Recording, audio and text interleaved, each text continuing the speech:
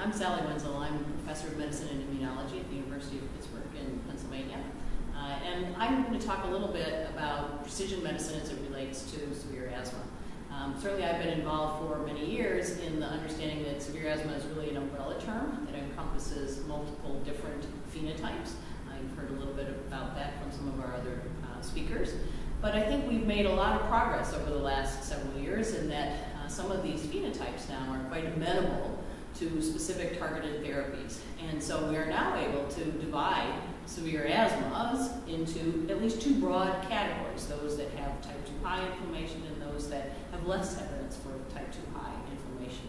And the good news is there's a lot of new molecular entities that have been developed to treat, to target those patients with type 2 disease. Some of them are actually approved by the FDA in the US and are beginning to be approved in Europe as well and other countries for treatment of patients who have markers of type 2 inflammation, elevated eosinophils, elevated exhaled nitric oxide levels.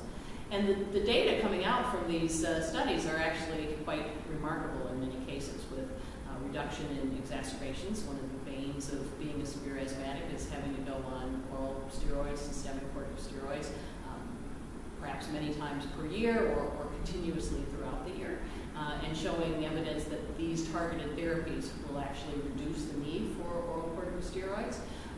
Certainly even with some of the anti-IL-5 molecules that are specifically targeted to block eosinophils, there's data to suggest that if you're on oral steroids, you can actually come off of oral steroids on treatment with these medications. So the anti-IL-5 drugs are leading the way. There are several drugs coming up behind them, including those that are blocking the IL-4 receptor pathway, IL-13, a component of that pathway, as well as drugs that are a little later on in development, things like anti-TSLP.